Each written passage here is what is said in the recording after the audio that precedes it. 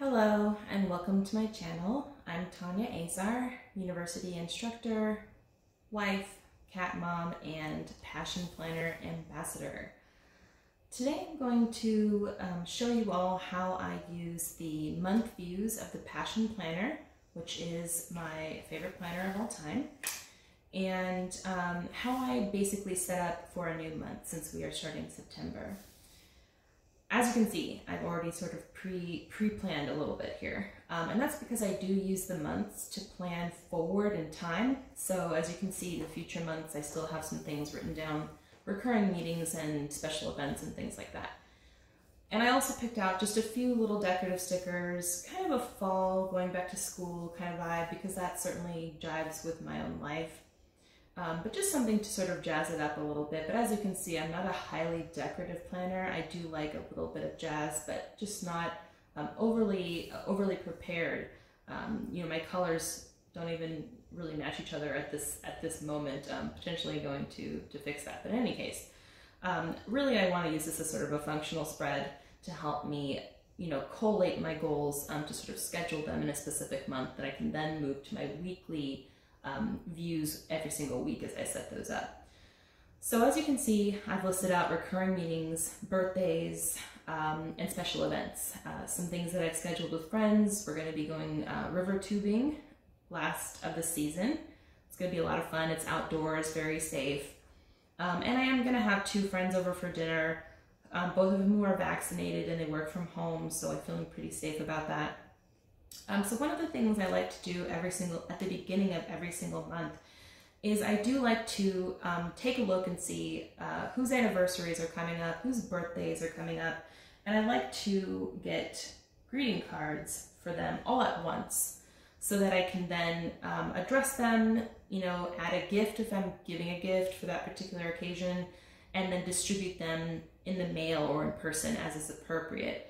But I find this is helpful to batch them so that I'm not having this scattershot approach where I may or may not make it in time for their birthday or their anniversary or what have you.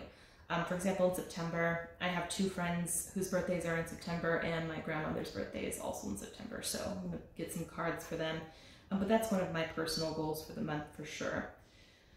Also, my husband and I have some home repairs that we need to get on top of. We have like a list like all homeowners that never seems to end of things that we want to change about the house, but we have some pressing things, some light bulbs that need changing, a variety of things. So those ones on the sort of immediate list need to be taken care of. So the greeting cards and the home repairs certainly. And in terms of personal too, one of the things I like to do when I'm setting up a new month is I like to flip to my 21 for 2021 list, or whatever year it is. Something that I picked up from the internet. And as you can see, because this is an academic calendar passion planner, I have my list ready for my space ready for my list for 2022. But I do have one for 2021 as well. And I just like to take a look on here, see how I'm doing, see if I have any that I can check off, and then see what I might add for this particular month that will fit in well. Definitely going to donate my hair this month.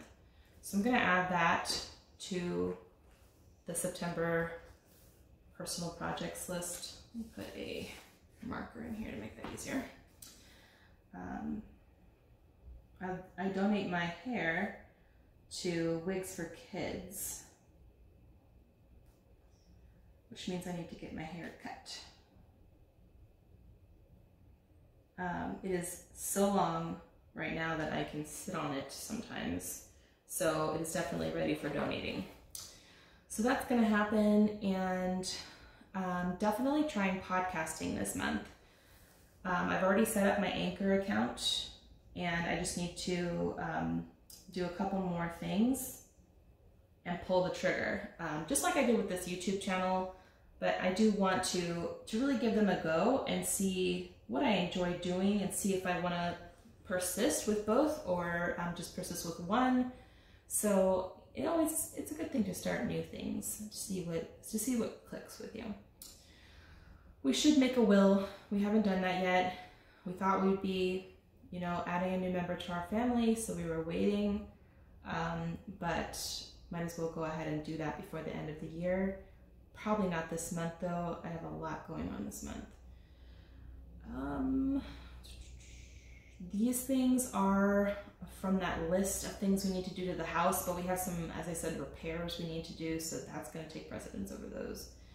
And I might maybe add a hobby in. So one of the two hobbies that I wanted to add or to explore this year were to begin my study of Arabic, the language, because my husband's family is Palestinian and they speak Palestinian Arabic. I mostly know words for food items, which won't surprise most of you if you have in-laws that speak a different language. But I do have a book that I bought to begin the study of Arabic so I could speak more freely with them. I also have a cross-stitch project that I would actually like to finish that I have begun. So I might put off the Arabic study till next month and finish the cross-stitch project.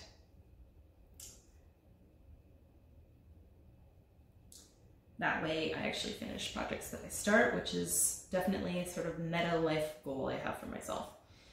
As for work projects, I do have a grant coming up that I need to make sure I devote some time to, as well as I'm running a panel for the Northeast MLA and the abstracts are due on the 30th. So I need to submit my own abstract to my panel, but also check in and advertise my panel for people who want to be a part of it.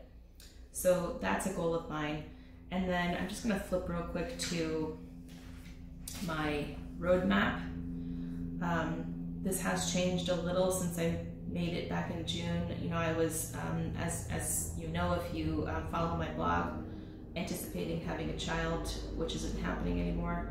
But I still have other goals on here that I wanted to achieve in certain time frames.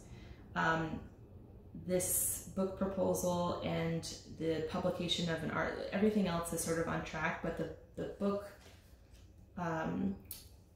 book project is tied to this grant actually. So kind of working on both of them will help both of them, will help me achieve both of them. And I also have feedback on an article from my writing group that I need to process, and then I need to submit this thing. So those are my major work projects. The only other things I'll add here are I am teaching 2 community engaged courses this term, and setting these up is extremely labor intensive. Excuse me. It requires a lot of navigating with community partners, organizing the students. You know, it's not just sort of like setting up the class and then teaching it. So I'm putting it here because it is a major focus of mine in the month of September. I need to get that stuff squared away. And then once it's kind of on a roll, I don't have to think about it as much. But it is going to take time and energy and mental effort. So I put it on here partly to remind myself that I'm doing a lot, and so not to be too hard on myself if I can't meet all of these sort of stretch goals that I have for myself. And to, of course, acknowledge the work that I'm actually doing for that as well. So that's kind of what I do when I set up a month. I take a look at the passion roadmap, which I'll talk about in another video, and my 21 for 2021 list, which I'll probably go more into in a future video.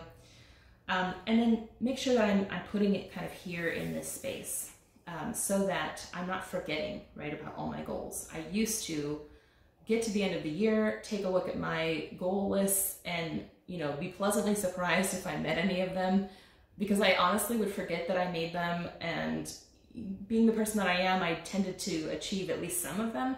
But this is much better in that I can, you know, remind myself of what I wanted to get out of this year and try to really schedule it into my life. You know, I think that's the major difference. I haven't decided what to do with this part of the month view. Previously, I listed monthly tasks and weekly tasks, which I'll probably go into in another video as well. Again, those just help me kind of stay on track, and when I'm going to set up each week, I take a look at the spread and it reminds me, oh yes, I have these tasks. So might be something I do, but I wasn't sure if I wanted to keep repeating it every single month or not. And this I have covered up in the past with stickers, and I may do so again. I'm not entirely sure. I might, rely on the planner community to give me some ideas for what to use this left column for here, or these boxes. So to be determined. But my goal is to do one of these plan with me's every single month, so you guys can plan along with me, so that you can see what I do, and also chime in the comments if you have ideas for how I can use the month view, or how you use the month view. And I really appreciate that you're taking the time to watch these videos. I know I enjoy watching other people's plan with me, so hopefully you've enjoyed this. And if you did, please like and subscribe, and share potentially with your networks. And I will see you back here next month. Have a good one.